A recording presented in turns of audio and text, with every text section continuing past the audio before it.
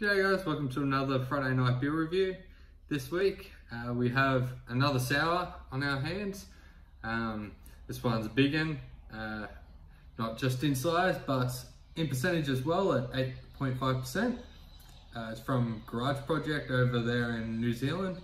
Guys do some good beers. I was even fortunate enough to attend a talk with these guys and hear about their story and their different beers they did. I think it was at Gab's. I believe they did an Indian style beer with hemp seed in it. It was like Indian curry as well. It was very out there, but one of the most novel beers I've ever tried. So really excited for this from them. So it's a Flanders red style, Belgian style of sour. Brewed with a generous portion of dark malts and aged in wine and whiskey barrels, creating a red-brown beer with tart fruit, cherry plum, vanilla and dark chocolate notes. So that's the descriptor. Sounds awesome. It's a big one.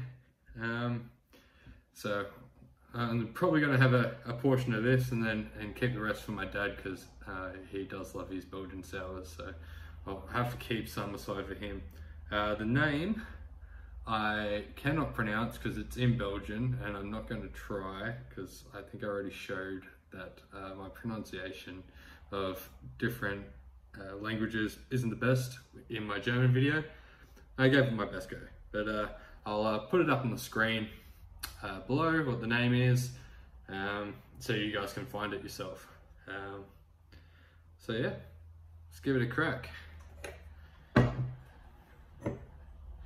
My nice beer glass.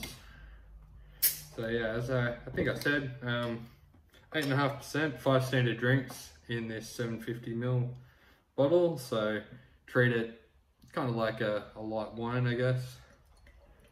And to be honest, being barrel aged, it's probably not going to taste too dissimilar.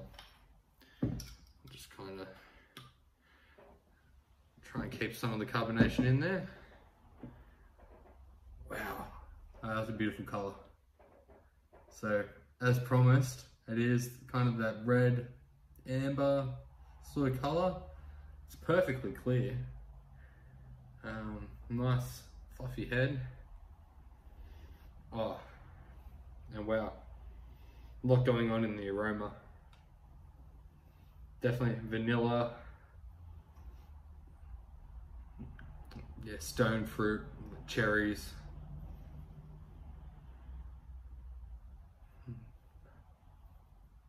And that's maybe like a slight funky barnyard sort of smell that you get with Brett.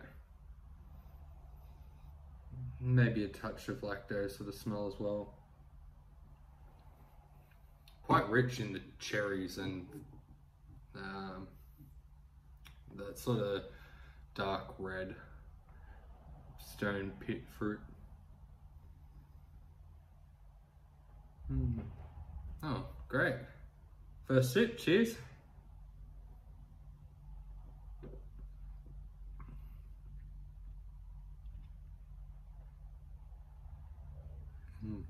Wow, alright, that's so complex. There's so much going on. It's hard to kind of narrow it down. There's so much going on with the malt, and then just the funk, I guess, from the yeast, and then the sourness from the bacteria, and then you've got the different barrels probably lending their different things. So you got some wine notes, then like the vanilla is probably a lot like a whiskey bourbon sort of note. Wow, alright, I'll see if I can describe it for you guys. Okay, so quite rich, not too thin, like a lot of sours, not overly sour either. Seems like it's been quite balanced. I don't know if they've put some new beer in with this, like it's not 100% barrel, I'm not sure.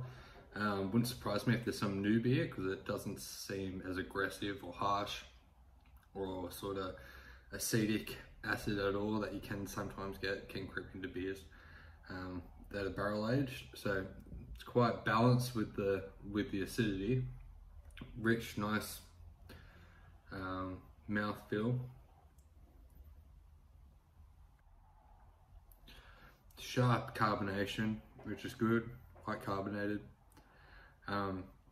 Rich cherry and vanilla up front, and then it kind of goes into like a wine, like a light rosé maybe, or a light red, not a heavy bold red, sort of red wine towards the end.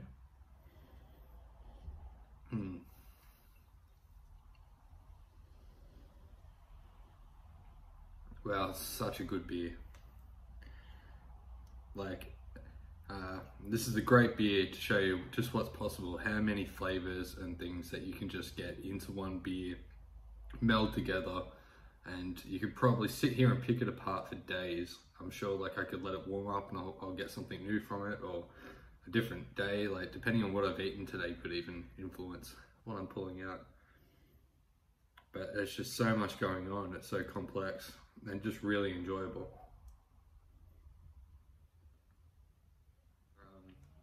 If you're a wine drinker, maybe get into some of these barrel-aged sort of sours. You'll probably find a lot of familiar flavors and things that you like. But it's just really interesting. Oh, cracking beers. Maybe even getting some black currant now. I don't really get any chocolate like they describe. Plum, yeah, I could see the plum as well. It's another thing they could say. Or it's stone fruit that I was describing. So yeah, cracking big.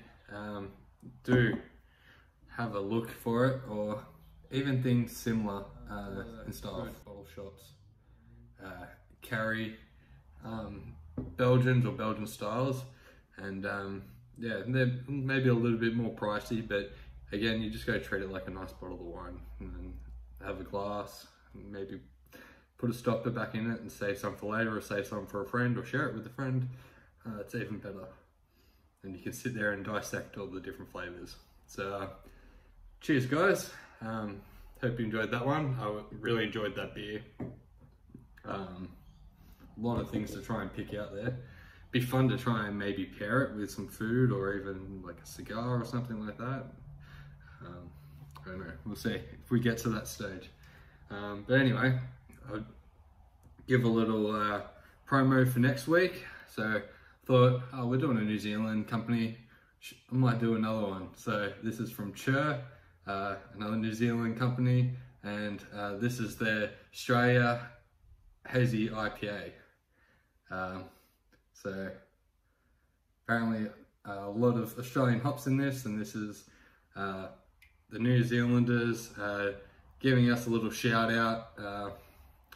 If you read the can, there's a big long story, I won't go into it, but it's a bit of love from them during these COVID times. Maybe giving a couple of cracks in there as well, which is always good fun. So I don't know if you see this around. I got this from Manning Street in Kiama, so I know at least they have it. And yeah, check it out. Grab one if you want to have one with me. It looks good.